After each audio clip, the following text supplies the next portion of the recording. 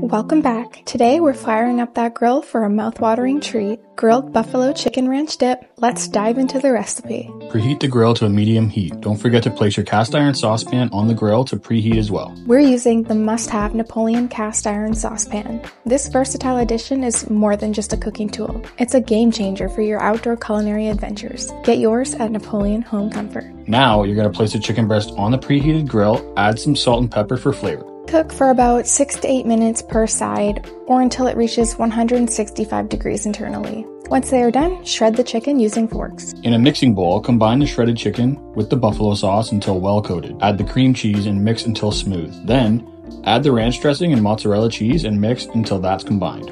Pour the mixture into the preheated cast iron saucepan and carefully place the cast iron saucepan on the grill. Close the grill lid and cook for about 15 to 20 minutes until the dip is heated through and the cheese is melted and bubbly. Once the dip is heated through and the cheese is melted, remove the cast iron saucepan from the grill using the oven mitts. Now you're ready to dip into this masterpiece. There you have it. A delectable grilled buffalo chicken ranch dip, perfect for any gathering or game day feast. Thanks for joining us. Until next week, happy grilling!